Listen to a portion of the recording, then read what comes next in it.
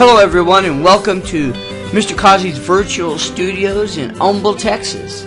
And today we're going to talk about molecular geometry. Yay! Molecular geometry is important to know because it helps us to understand intermolecular forces, or the IMFs, and how molecules stay together. So we're going to be looking at a variety of geometric shapes of the molecules.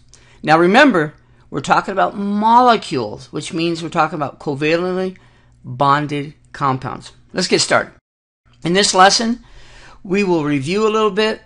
We're going to talk about the valence shell electron repulsion, and then we're going to also talk about molecular shapes. You will need a periodic table. Don't sit down here without a periodic table unless you have it memorized.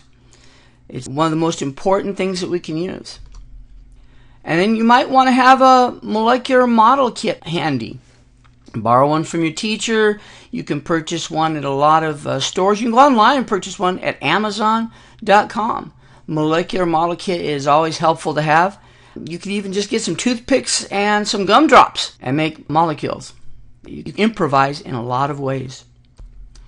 And you must know valence electrons, electronegativity, Lewis dot symbols, and chemical bonding.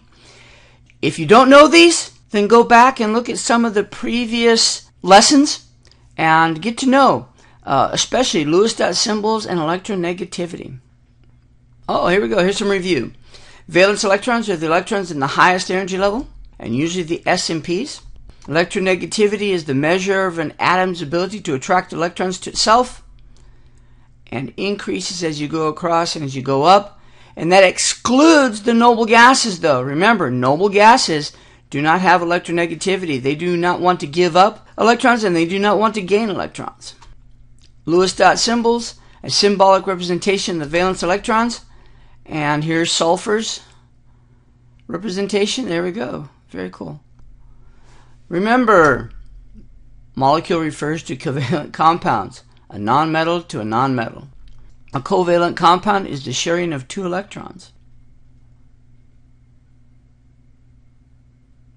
Oh, there's hydrogen and chlorine, sharing some electrons and creating a bond. Molecular geometry is the 3D shape of the molecule based on the bonds or electron pairs. 6 basic shapes. We have linear, angular, trigonal pyramidal caused by an unbonded pair of electrons, trigonal planar, tetrahedral, and trigonal bipyramidal.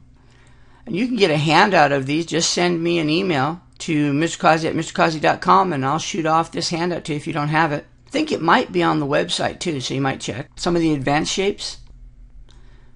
You have octahedral, square planar, square pyramidal, seesaw, and T-shaped. 2 theories involved here. We have the valence shell electron pair repulsion, and we have the valence bond theory. And the one we're going to focus on is the VSEPR, or the VSEPR, the valence shell electron pair repulsion theory. And the VSEPR theory states the shape of a molecule is determined by the repulsion of the bonds and electron pairs. This shape is most stable when the electron-dense regions are as far apart as possible. Remember, bonds and lone pairs are both made of electrons.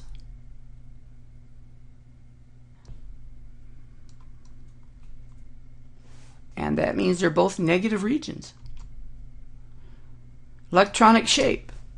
The arrangement of the electron-dense regions around the central atom. So when we're talking about this kind of situation, we're talking about electron pairs and bonds. Not just the bonds, but the electron pairs also. And there could be 2, 3, or just one lone pair of electrons, but they affect the shape of the molecule. Electronic shape of ammonia.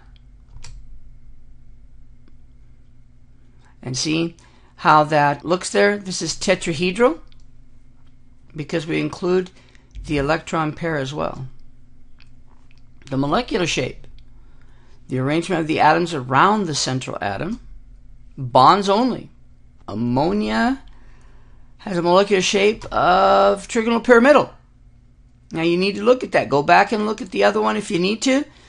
when we're looking at electronic shapes, it includes the bonds and the electron pairs. But when we're looking at the molecular shape, all we're interested in is how the atoms and the bonds are arranged around the central atom. So this is a trigonal pyramidal, and we ignore the electron pair in the molecular shape. And the best way to get used to these is to practice. Let's look at an example of CH4, or methane. Okay, its electronic shape is what? Take a guess there. And the electronic shape is tetrahedral. Look at all those. No lone pairs or unpaired or unbonded electrons, are there? Molecular shape? Take a guess. Take a guess. Tetrahedral. That's right. This is symmetrical.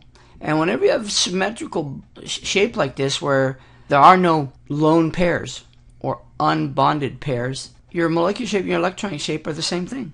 Let's look at another example. Water. Notice I always draw the structure first. I draw the molecule. Okay. The electronic shape, of course, is tetrahedral. It has 4 electronic regions, bonds and electrons. But molecular shape, if you cancel out looking at those unbonded electrons, you get angular. Questions? Be sure to send an email to Mr. Causey at mrcausey.com, and check out my website for PowerPoint videos and much, much more. A lot of handouts there. And if you're looking for a handout and think that it's not up there, shoot me an email and go join and subscribe to my YouTube channel. Alright, well, happy on.